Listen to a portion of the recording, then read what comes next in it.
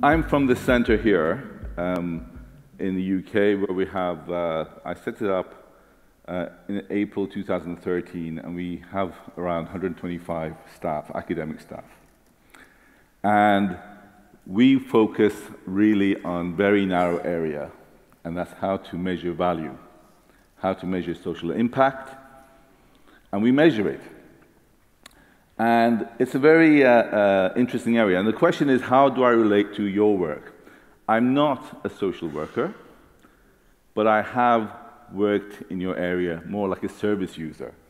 Because on weekends, I'm a registered doctor, and on weekends, I have a holding, a country holding, where I deal with children who've been highly sexualized. As you may know, in Britain, I think it may be the same thing in Sweden, social services don't work after about 5 o'clock on a Friday. And that's actually true in Britain. So there's an emergency line, and then there's a child who's been raped or abused. They bring them to emergency foster carers like me. And our job is to keep them alive from Friday, 5 o'clock, till 9 o'clock on a Monday, sometimes a bit longer. And then during the week, you know, I have done some other things in my life, but about 10 years ago, I became a carer for a family member, a close family member, who hears voices 24/7. 24/7. So this journey started with me wondering, what could I do, having had some experience in private sector, in the public sector, in the NGO third sector, to help your job, to make it a lot easier to articulate your value and to help these children and these adults, which you do such a great job. So I guess the area that I landed on was this question of how to measure social impact. And I say, this is Swedish, so is that yes? I think that's a yes, yeah? Now what does that say? Okay. So it's very difficult, isn't it? Because, you know, we all know how to measure financial value, don't we? When I was running companies, you know, a lot of staff, 9,000 staff, you know, I knew what financial value was, but how do you how do you understand, how do you articulate non-financial values? And it occurred to me, we don't have a currency for non-financial values. The currency of financial values is $1, but what's the currency of this non-financial values, of intangibles, of social value? How do you articulate love for the children that you take care of, or the homelessness, people who are in the streets, or you know, care in the home? How do you articulate that to organizations who are looking at you through a monetary lens? Okay, so this is really where this journey started. I think I'm supposed to use this clicker.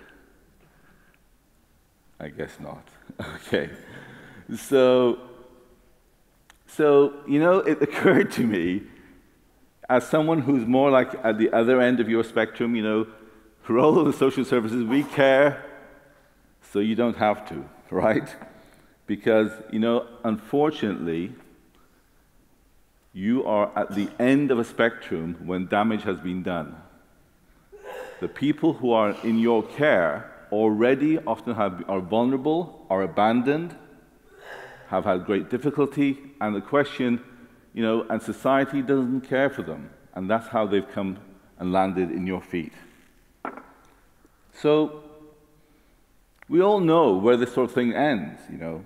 We've dealt with it, you've dealt with it. I've had, you know, close friends who, children in my care who commit suicide. So we know where these things end. But the question for me was, you know, where does it all start, really? And of course, the problem starts up here. It starts up here. But yet, what we're having to do is take care of it 20 years later, 30 years later, 40 years later. And it's very difficult, isn't it? It's almost, I'd say, almost impossible.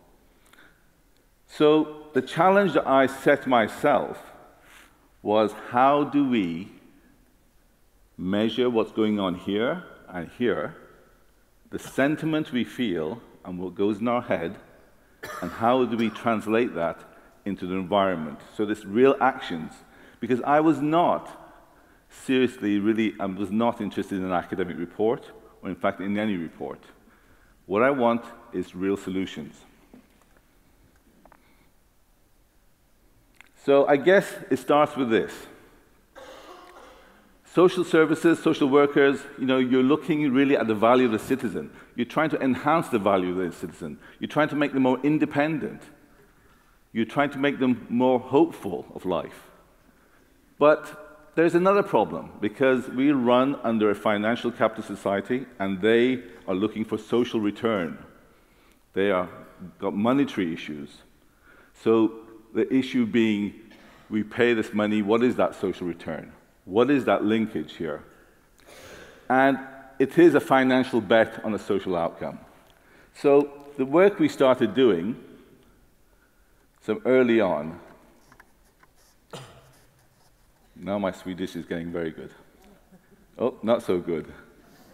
Is it this one? Thank you very much. Okay, so we started looking and advising governments back from 2011 around the world, and about how to translate value. And let me tell you what the issue is. The issue is this. Every government in the world since 2008 has the problem that there's not enough money for the community and the services.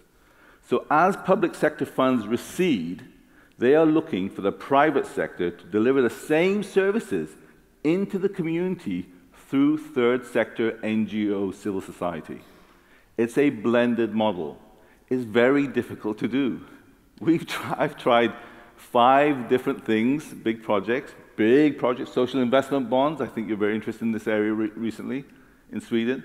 I can tell you it's very difficult because they have different agendas. We finally landed on one area that has worked for us. I'm so going to go through that with you today. So in Australia, they translate this as they tax mining companies a lot of money, 22.5% extra, and take that money out of the private sector and they deliver it into the community. In Indonesia, they brought out the 2% CSR law, 2% of gross profits of public companies. And let me tell you, 2% of gross profits is a lot of money.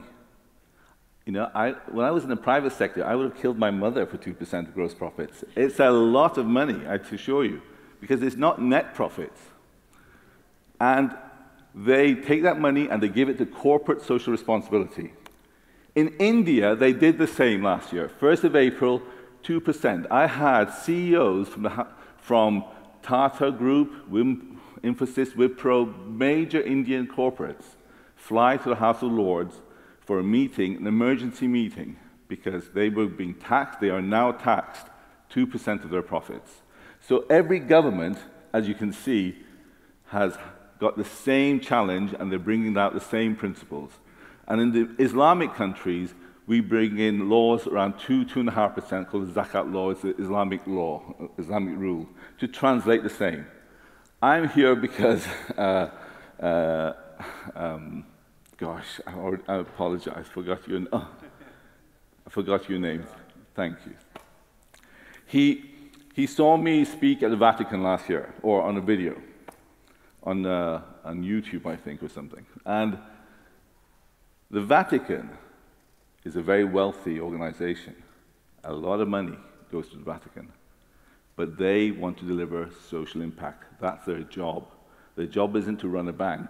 Their job is to bring good social value to the world. So they have these issues as well. And in Italy, they brought up personal taxation laws to bring money into the community. In Europe, I head up a couple of EU services in social value and transparency in modern slavery and things like this. And we've brought out rules and regulations of companies over 500 must adhere to in their corporate social responsibility.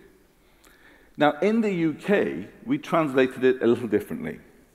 So in the UK, but they're all different, they're all the same, more or less. In the UK, we brought out a law called the Social Value Act. And that says that any procurement in the public sector has to deliver social value. Around 20%. Do you know what that means? That means if I want to build a bridge across this town that costs maybe 500 million euro or whatever currency, I've got to deliver around 100 million of social value.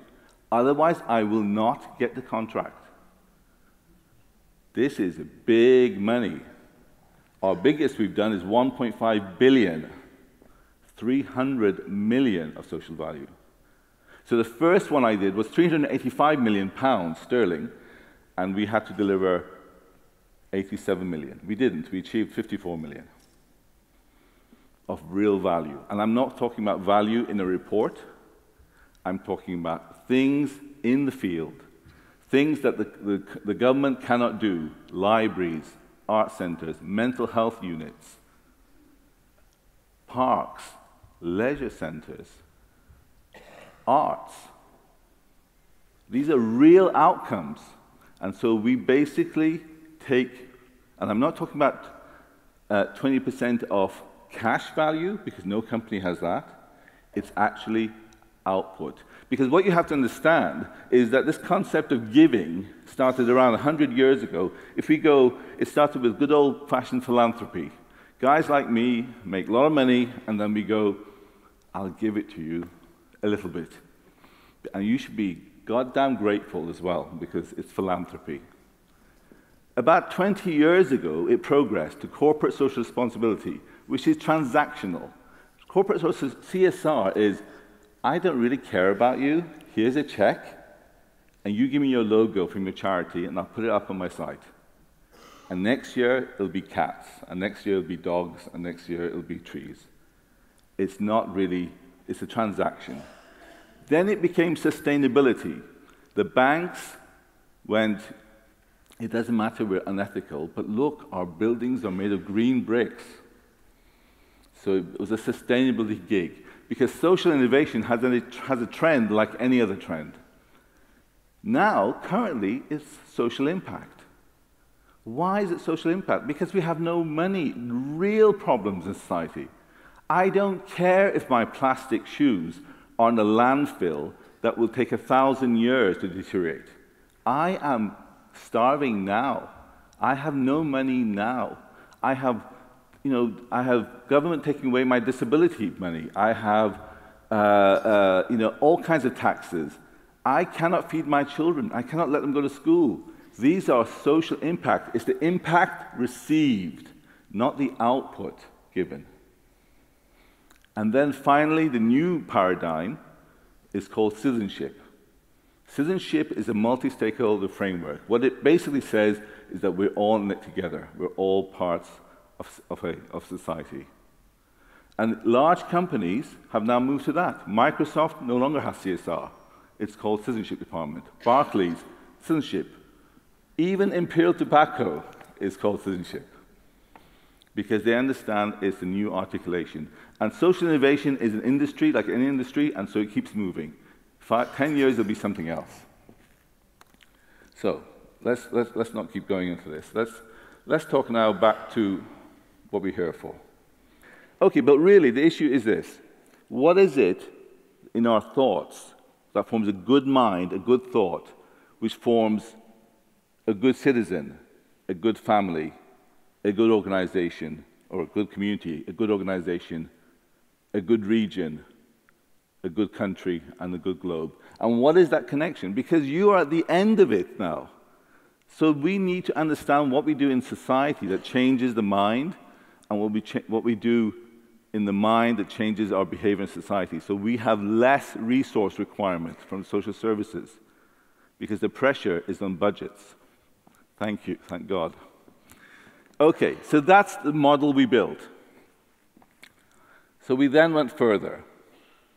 So it's that mechanism of how it meshes. We wanted to find out the, first of all, academic linkages between these dynamic models. But we started with this problem. We said, okay, so let's measure, first of all, one section, organizational value. Well, there's 165 million companies in the EU, 35 in the US, million, 40 million in China. There's about 1 billion organizations in the world. Now, normally when you measure social value, it's a process of like a survey. You come there with a board and you go, do you love trees? Do you love animals? Do you love little multicolored children? Do you have pictures that show that you love them? That process is usually 3 months to 18 months, and the price that consultants will charge you, if you're KPMG, they will charge you around 100 to 200,000 euros. If you're a one-man consultant, you'll charge about 5,000 euros. Obviously, that is unsuitable, isn't it? The challenge is too big for that kind of approach. So we knew we had to come up with something quite radical. What we needed was a Model T Ford, you know? The Model T Ford was the first car that was built by Ford, Henry Ford, that was fast, reliable, replicable, and cheap. It was for everyone to use. And so we went out to set out to build that. We did a lot of studies. We have our own journal. Raisa, who's in the audience, is the editor of that journal, Social Value and Intangibles. We put a lot of conferences together. We published a lot of academic material. This was the most recent one in Prague. And we give a lot of speeches to the Vatican, to the House of Lords, to Hindujas, billionaires, Lakshmi Mittal, etc. And so we came up, in the end, with a metric which we call the social earnings ratio. Why? Because the one-number index of financial value is something called the price earnings ratio. When those of you who run listed companies, quoted companies, will know it's called the PE ratio. It's one number. And we knew to deliver social currency, the social value, we had to come up with a one-number index. Because the public don't understand lots of KPIs. Total value is financial value plus social value. It's all in one value.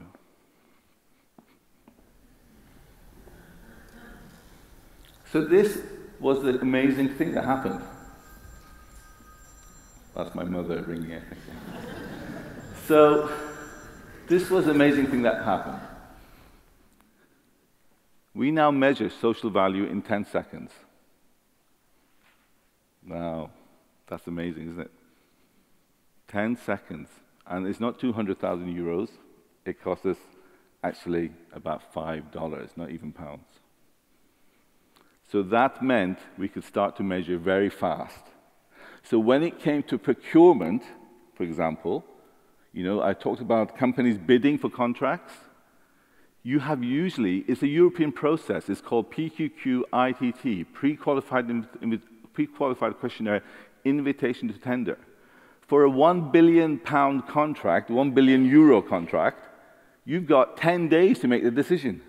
You've got 20 bidders. How can you measure it using normal techniques? You've got to be able to do it very fast.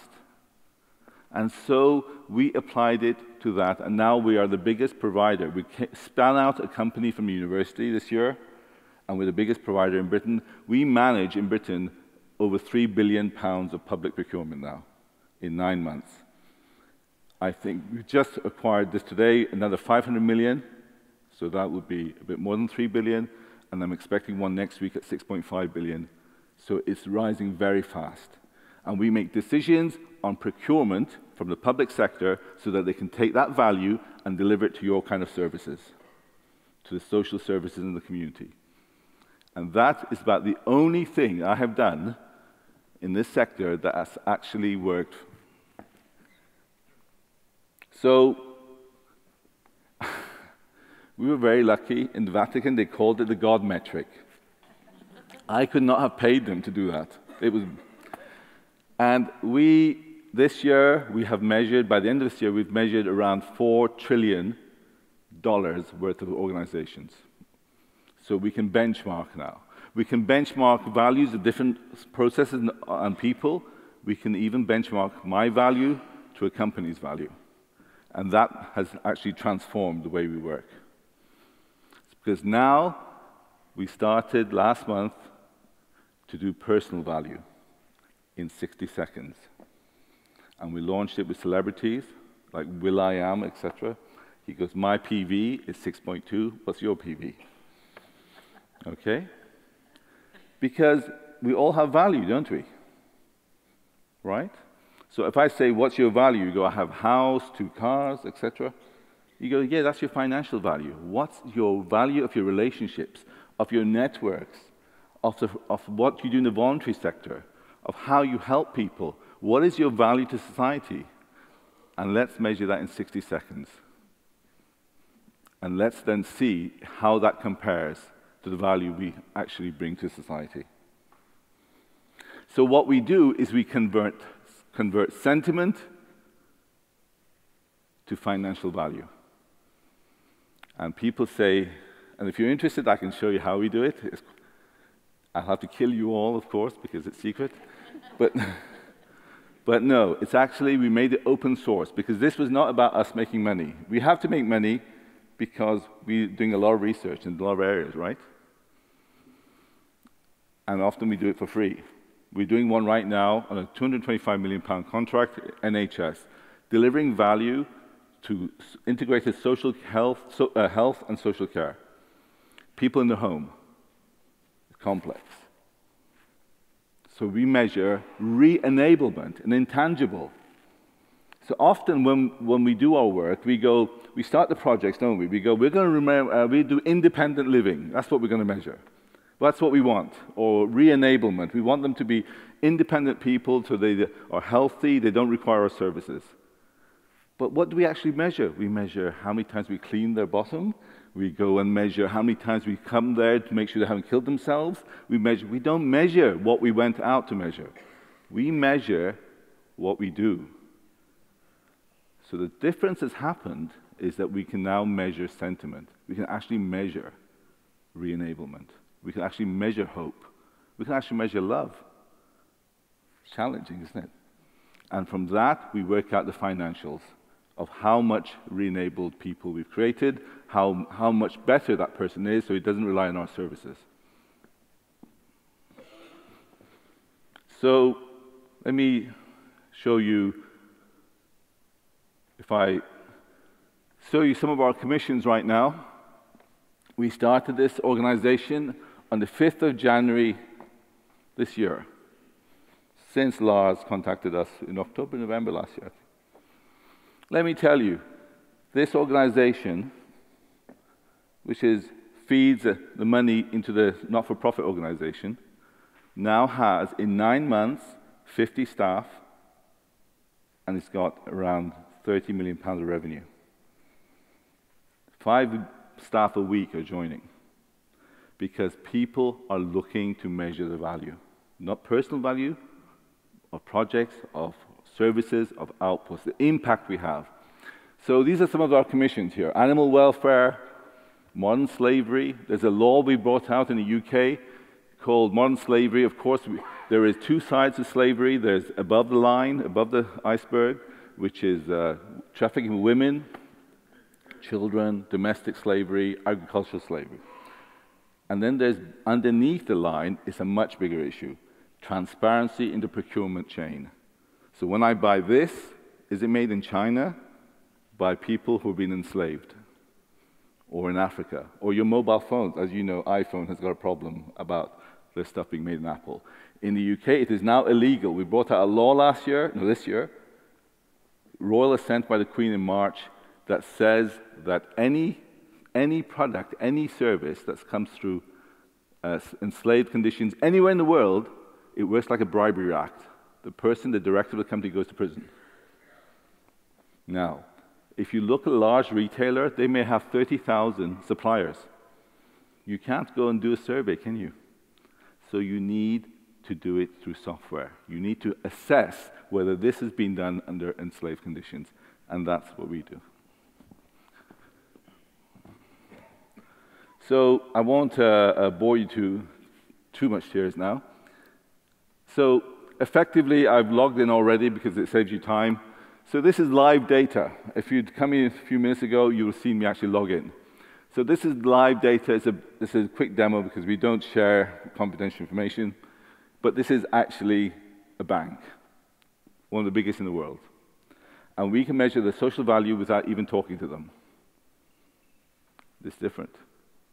It used to be, when we started this work in 2012, this kind of work, we used to go to large companies and say, can you please give us £35,000 for us to spend 6 months of your time, waste your time to measure your social value? And they would say, so Olinga, let me understand this. You want me to pay you money to make me look like an idiot? Is that what you want to do? And I go, yes, well, basically, yes. And they went, no, thank you. Now we measure their value first, and we go to them and say, we have measured your value, and it's very poor. Now, would you like to do something about it? Because we're going to publish it in a benchmark. And it's completely turned the tail. So people wonder, how do I get very, very super rich people to come to one-day conferences at Dorchester from 9 a.m. to 11 at night? It's not because suddenly they have a Damascus experience and they found love. It's because they need, in this world, to articulate their value. It used to be, when I'm of such an old generation, I remember Bhopal, Union Carbide. They destroyed Bhopal. No one gave a damn. 2 days of news. Now, a CEO of a company, big company, coughs in the wrong place, says the wrong thing, suppliers walk away, customers go, I don't like this. You're making my clothes in India, in a factory that's caught fire and killed people. Governments tax you first. So they now know that social value drives financial value. Okay? So this is typically, we will report to them their financial value, their share price, next to their social value every 10 seconds. It's amazing how you can get attention of people. Okay? And because you can measure it. And in business, if you can't measure it, you can't bill it. All right? Simple as that. If you can't measure it, then it doesn't exist. In fact, that's a scientific concept. Okay? That whole idea that if something drops in the woods, does it make a sound? If you're not there to hear it, no, it doesn't. All right? Okay, and then you baffle them with lots of numbers and pie charts, and we demonstrate their value in different regions that they operate in, and so on. And, the usual stuff. I guess what's more important in the public sector is how we do it in a procurement. So we will tell in the procurement, for example, in this one, let me because time is short, let me show you this particular tender. Very small. This is the smallest tender we did. And I want you to focus on this. In public sector procurement, you have a system where you might look at price, 45%, for example, 40%. Maybe quality, speed of service. You have it in your service. If people want to bid into your contracts to deliver, they do the same. And the difference between winning and losing is usually 1%. So in this case, the number D and E, the difference was 3%, 2%. But the social value component was 10%. And even for £180,000, they took us to court. Because it matters. Now, can you imagine what would happen if you got it wrong when you're measuring 1.5 billion? They will take you to court. So that's why it needed an academic rigor. And I have to say, I am a new academic, and academia is very pedestrian, but what it does have is it's agnostic. It's non-partisan, and you have credibility. So it actually matters now. Social value drives financial value. And if they don't deliver that value in the next 5 years, or whatever the project is, even if it's construction, they will lose the contract. It will be terminated. And we monitor them every month through a load of statistics, which I won't bore you, but you get the picture. Okay, so let's just try and wrap up now for you. So let's look at, so that's the kind of procurement is what makes money for us to drive the research. The things like, he's made me nervous now. Things like modern slavery, that is a lot of companies, right? So that will drive value. Personal value, we're doing 1 million people for free, starting next month now. We started the project last month, we launched it. Next month is when it goes public. But these are some of the other areas I thought you'd be interested in. So I talked about re-enablement already. That's a £225 million contract. Of course, our fees are not that. We charge 1%. Ambition, Arts Council. They want to bring out arts to change society. So they put £1 million into an area where they have 20% disability, high unemployment, people don't apply for jobs. When they lower the salary, people apply for the same jobs. They say, why didn't you apply for the jobs before? They say, I wasn't good enough. I don't think I'm good enough. Because when ambition is gone, it's very hard, right? So they wanted to measure ambition. And that's what we did, and we showed them how it could drive that financial value. Spirituality, prison service, chaplaincy. The prison service is going, what is the value of this chaplaincy we do? What is that value? We're making them more spiritual. What? What does it mean? What does it mean? Does it make more? What does it help them in society? Are they not going to reoffend? So we measure spirituality. When you put a big network rail, like a rail track, we've got a big one in Britain called HS2, billions. What is the value of what impact on society, on the communities around it, the destruction of homes, and what jobs are created, etc., etc. And how does that change? And so on, sexual health, etc. So these are real things, and of course there are negative issues as well. So when you look at things like, well, I talked about supply chains already, but for example, when the fire services, they spend 10% of their budget on putting out fires, 45% of their budget on training to put out fires, and 45% of their budget is talking to people to tell them not to put fires out, okay? To put fires out. So when the government cuts budgets, of course they go, oh, this talking rubbish, what the hell is this outreach? Just cut that out, just take it out. Because you're paid to put out fires. So don't give me all this nonsense. And so there's a value, isn't there, in that? So we measure that value, because in the end, what they're trying to do is do what you have to do. Get in the mind of that young kid who gets up in the morning and goes, I am so unhappy with my life, I'm going to go out there and set fire to that building. That's the problem they have. It's not putting out fire, is it? The problem they have is how to change society, which is what all our problems are. Okay. And then we work in things like people who are in isolation, especially women who are in isolation. And there was a great report I came to 2 days ago, Gabriela from Poland, fantastic, about the cost of not having intervention. And so you were there. It was a very awe-inspiring report. But we have to translate it into financial value. Why? Because unfortunately, the world bases on that value, all right? Decisions are made on that. It does not matter how many times in the social service you go, look, we've helped these people. If we hadn't, they go, yeah, whatever. Yeah, very good. Yeah, it's £4 million, so $4 million, we have to save it. Sorry. Yeah, but if I don't do this, it'll cost more money. Yeah, sure. Okay? So you need to articulate in the value of the people you're trying to persuade. Okay, so things like prostitution, etc., of course.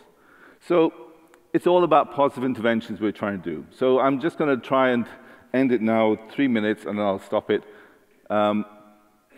We now have developed lots of other metrics, health and well-being metric. All kinds of metrics are coming. People are constantly saying, can you measure this? Can you measure hope? Can you measure leadership? Can you measure? And can you translate it into what it means financially? So this has become a new sector, a complete new sector. And I said that we're going to measure 1 million people's personal value. And it doesn't matter if you're poor, you have value. So this guy was homeless, begging in the street 2 weeks ago when we were filming at the World, we are the partner to round the world yacht race. Billionaires and millionaires. And just across, these people begging, and these people having champagne. Now, interesting. So I said, send the TV crew, we had TV crew, I said, send it there, measure his value. And he has a story. So it's not about what that value is, it's not what that number is, it's about how you progress in that, how you change yourself, how you measure yourself. And this one was the other end of the spectrum. He is the guy who owns the round the world yacht race. Very wealthy, Sir Robin. And I'll tell you something very interesting. He came to me and he went, I have just heard this nonsense about measuring your value in 60 seconds. What nonsense? He's a really lovely guy. And I went, Sir Robin, why didn't you go and measure it? 60 seconds of your life. What's the big deal, man? And he went. And he measured it, 60 seconds. And you know what his first reaction was? Is that score better than his? That was interesting. And that, you can see he's cheating. He's trying to cheat his score there, right? He's added a little fun. Okay. Because we want to progress. We want to be able to measure what we're doing in society and progress it. And we want to see and compare. So it's actually worth, so we're now in a growing phase. We're not sure why we're growing so fast. It's all for not-for-profit. It's good. And we're grateful for all these commissions we're getting. That's me, and I'm just going to end now. I won't play the whole video. Well, it's 5 minutes. I think you might cover it. So it's just interesting. We put together all boring stuff. I was going to show you how we do all this, but I don't think you want to know this. So if I can find it. Oh, yeah. Nope. Okay. So I'll just play this little video because we're preparing smaller. This is too long. A small 2.5-minute clip for a personal video. But it just gives us a bit of a sentiment, and then we finish. But thank you very much. I won't speak to you again.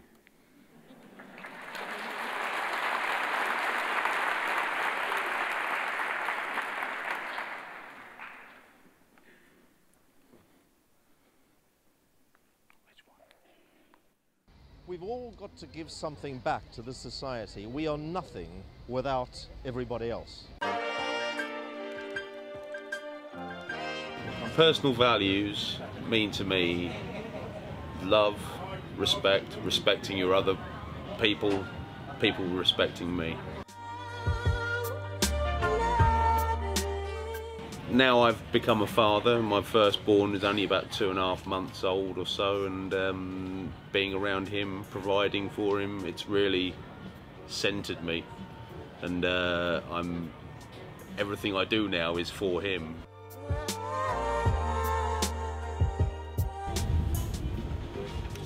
It's about your standards. It's about how you choose to live, decisions you make, how you treat people. It's just like simple thing. If you give to someone, it just comes around as a circle, so it makes the community stronger. Yeah, like someone does a good deed to you, then you've got to give back and help others. If you see other people in need, that's fortunate than us, so we should definitely try and help them. Doing things to make it a better place. And I think, I would especially like to appeal to the younger people, because they're the ones who can change it. Old guys like me, we're too old to change. But you guys, you young people, you can change it. You can make it better.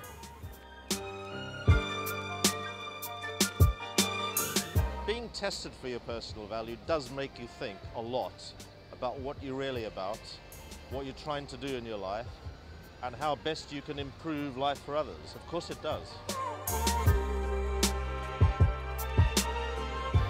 Personal value, I think, to me, is about perspective. I think it's an individual thing, and it's about what you think makes you you, and what you're proud of that you do and that you are, that makes you yourself, and that is personal to you, but also that you can share with other people.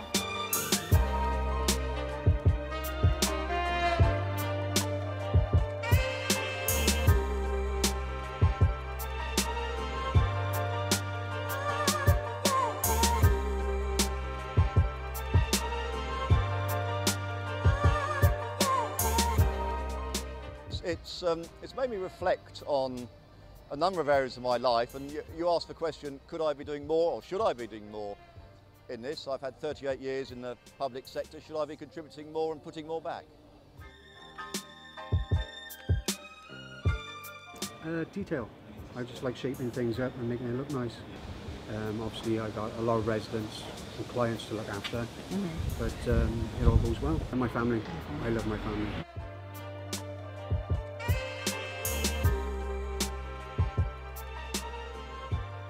Helping others, trying to influence everyone in a positive way. Yeah, looking after family and making sure like my sister's okay and stuff like that.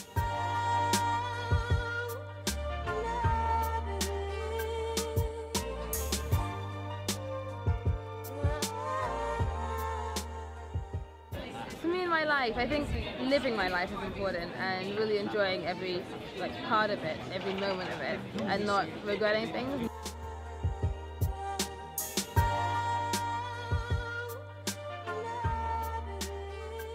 Listen to the mustn't, child. Listen to the don'ts. Listen to the shouldn'ts, the impossibles, the won'ts. Listen to the don't haves. And listen close to me. Anything is possible. Everything can be.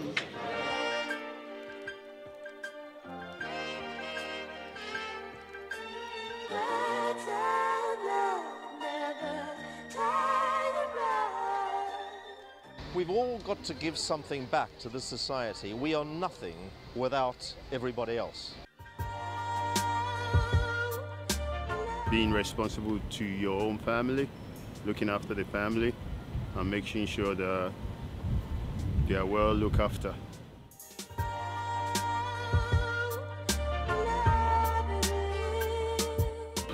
Compels me to give to others. I enjoy the service industry. I've been a chef for 23 years, and I like to think I put a little bit of myself in my food, a little bit of love. A lot of love goes in my food. That's why it tastes so damn good. Spreading good vibes, being positive and kind as a person. And, obviously, the reason why you do that is because you want people to be happy as well. You want to spread that love around. Well, I would encourage other people to measure their PV, because I think there's a balance in this world around what we take and what we contribute, and it makes you ask that question. It also makes you think differently, and I think that's always good to challenge your own ideas. Others should measure their personal value so that they can know more about where they are in the world and how better to affect their position and the position of others.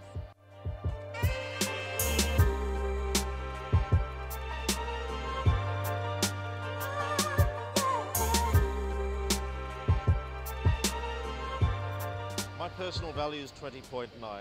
Why don't you go and measure yours and help us push this all forward?